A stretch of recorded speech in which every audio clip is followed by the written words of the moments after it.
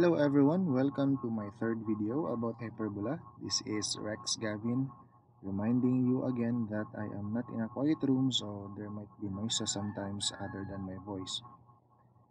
Okay, so in this video, I will be discussing to you the standard equation of hyperbola. The two equations on the screen are the equation of the hyperbolas in standard form. One is a hyperbola with horizontal transverse axis and the other has the vertical transverse axis. Notice that the equations are very much similar with the standard equation of the ellipse, only that we have this subtraction in hyperbola while we had addition in ellipse. Okay? Now, to identify the position of the transverse axis, first is you need to learn how to identify a squared. Okay? So notice that there are two denominators here on the left expression. One is a squared and the other is b squared. A squared, guys, you have to remember that it is always the denominator of the positive term. Okay, again, it is always the denominator of the positive term. Because in hyperbola, one of the terms on the left expression is positive and the other is negative. Okay, of course, this one is negative because this is after this minus symbol. Okay, now, if this is a squared, just look at the variable in the numerator. Okay, in this expression, x is the variable in the numerator, and all you have to do is to recall the position of the x-axis. Remember, it is horizontal, thus the first equation on the screen represents a hyperbola with horizontal transverse axis. Of course, it follows that the conjugate axis is vertical since these axes are always perpendicular to each other.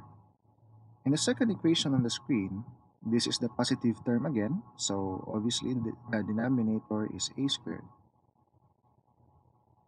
Look at the numerator, okay?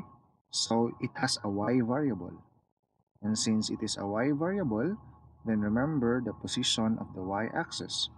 That is vertical, which means the second equation on the screen represents the equation of the hyperbola with vertical transverse axis.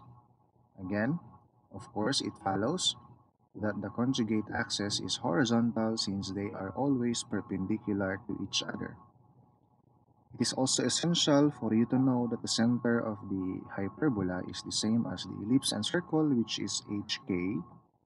The transverse axis of the hyperbola measures 2a, the conjugate axis measures 2b, the distance between foci is 2c, the distance between the rectrices is 2d, and the length of each latus rectum is equal to the 2b squared all over a.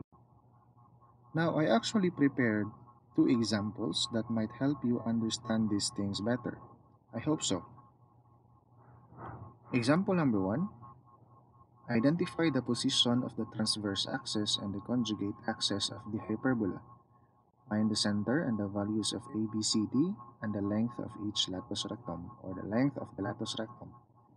Given the equation of the hyperbola on the screen, you have y minus 4 quantity squared all over 9 minus x plus 7 quantity squared all over 16 equals 1. So first, to identify the position of the transverse axis, you need to find a squared first.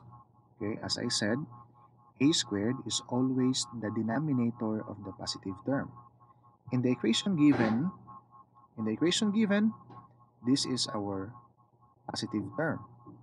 Thus, 9 is our a squared. And the numerator has a y variable, which means we have to remember the position of the y-axis, that is vertical.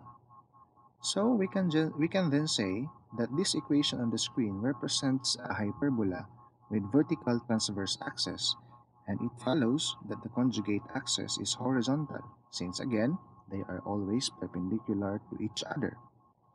The center of the hyperbola is negative 7 and 4. You have to be careful, okay? So you have to take h first and then followed by k. This is our x minus h and this is our y minus k. So I have to get negative 7 first, and then after that, I have to take positive 4. To solve for the value of a, since that is our next goal, center, then a, b, c, d, and the length of the latus rectum, we have to get the value of a squared, or we will be using the value of a squared, which is 9. Taking square roots on both sides will give you 3 as the value of a. B squared is 16. So, b is equal to 4.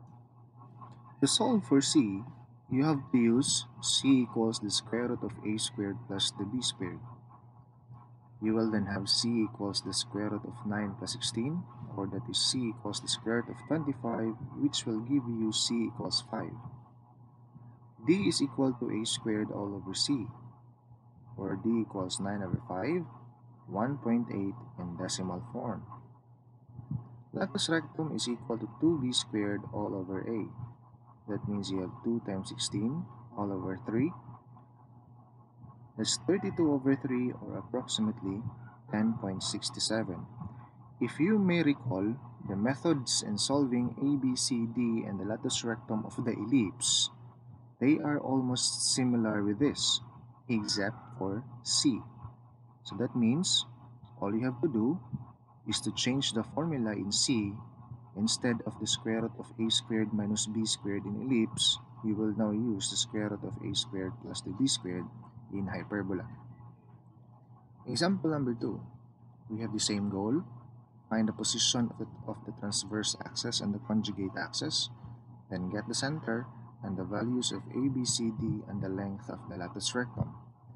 Given this different equation of the hyperbola, x plus 3 quantity squared all over 16 minus y minus 5 quantity squared all over 9 equals 1. First is to identify a squared. Again, same way. This is our positive term on the left expression of this equation. So, 16 is our a squared. And notice that the variable in the numerator is x. So, we have to recall the position of the x-axis, which is horizontal.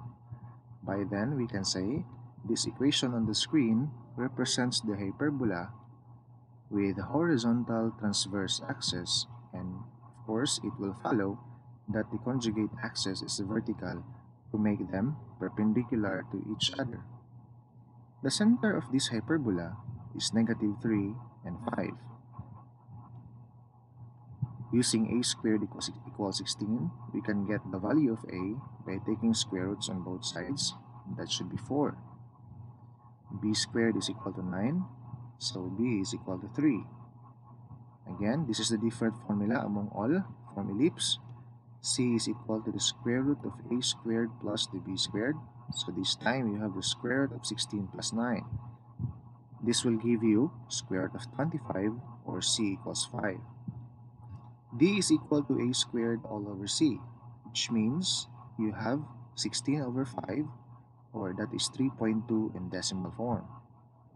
The latus rectum is equal to 2b squared all over a, which means you have 2 times 9 all over 4, or 9 over 2 in reduced form. That's equal to 4.5 in decimal form. So that's it for now. Goodbye.